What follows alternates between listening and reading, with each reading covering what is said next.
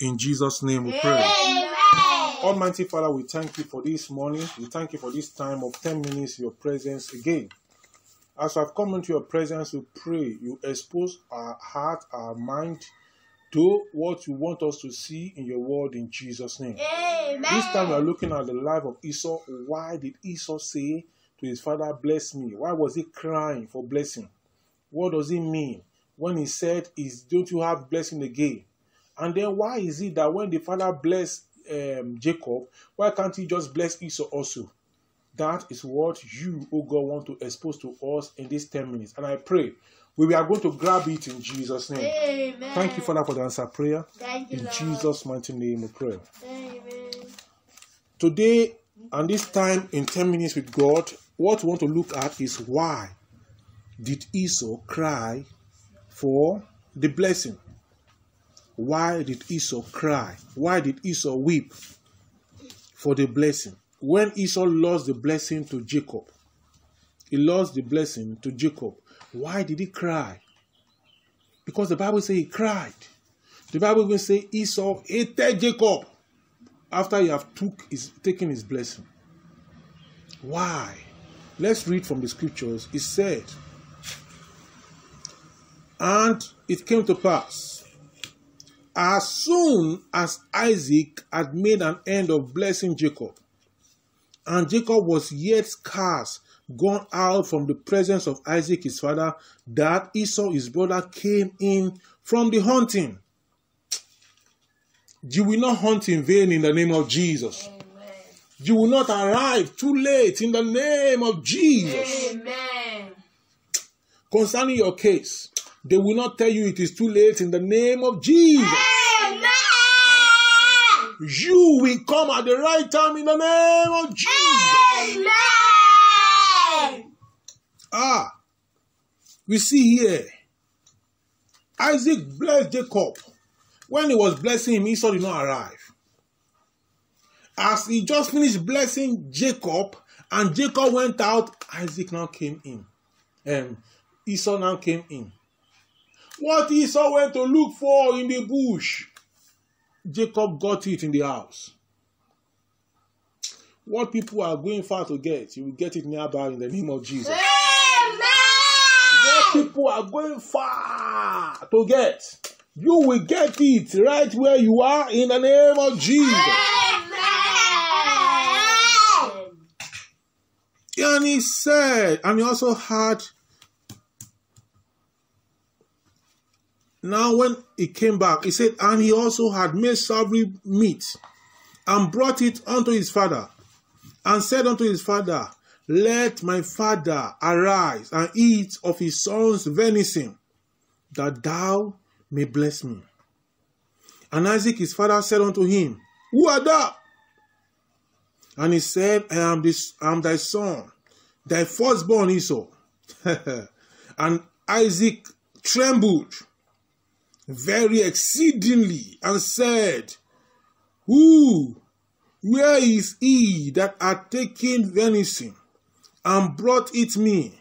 And I have eaten of all before thou camest, and have blessed him. Yea, and he shall be blessed. Why is it that it's only one person that can carry the blessing? Why is it not all of them carrying the blessing? It is because of what they have done. We have seen that in our previous message. Yes, one person will go to carry the blessing, but others too can carry the blessing together with that one person. But when some people on their own, they disqualify themselves, they become unsuitable to carry the blessing. That was what happened to Esau.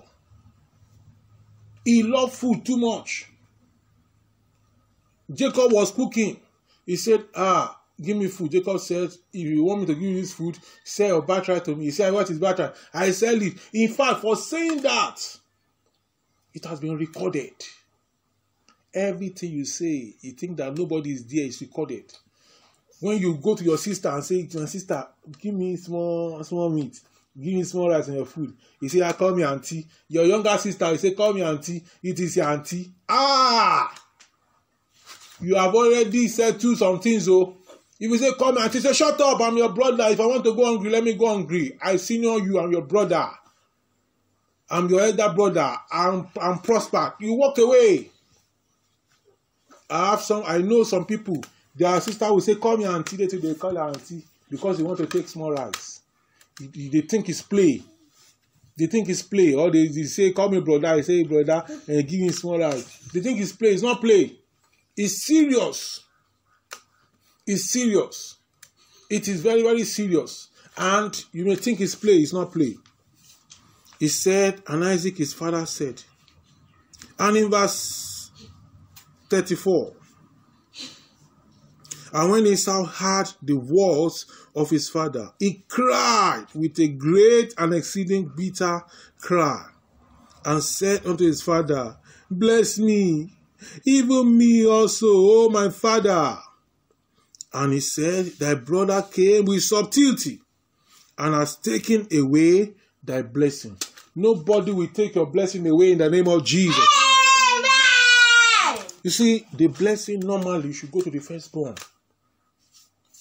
In Israel, the blessing normally should go to the firstborn. The firstborn normally should be the one that will take over from the father. But in the case of Esau, he messed up his life. That is why everything you are doing, it matters in your destiny. Everything you are doing matters in your destiny. Everything you are doing matters in your destiny. Esau messed up his life. When he was supposed to be learning, he was not learning, he was earning like some people are doing today. They're supposed to be in school. They say, no, it's money they want. They leave school, they run after money. Then after some time, those who are running to school, getting education, getting degrees, later, those people now, one single salary, it can triple or it can be 4 times the salary of somebody that will be earning for long. But when he was in school, you were earning. Now he has gone through school and then he's done. He gets a job with World Bank. He gets a job with WHO. He gets a job with UNICEF. He gets a job with multinational like Shell, like Chevron. He gets a job with big multinational companies. And then he's making it. Then the person will now look. The person has sold the birthright. Don't sell your birthright. And you will not sell your birthright in Jesus' name.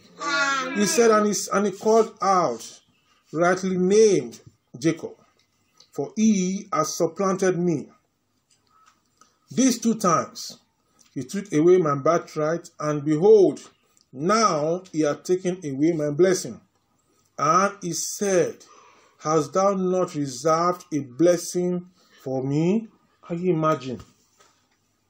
Can you imagine? Can you imagine?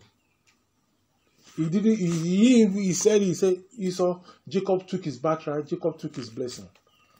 As I said the other time, in every family, in every nation, in every generation, one person is the focus of the blessing, is the carrier of the blessing. So everybody, yes, people may share various faces of the blessing, but one person is the major focus of the blessing. In every organization, of every family, in every town, one person is the major person. And you are going to be the major person in Jesus' name.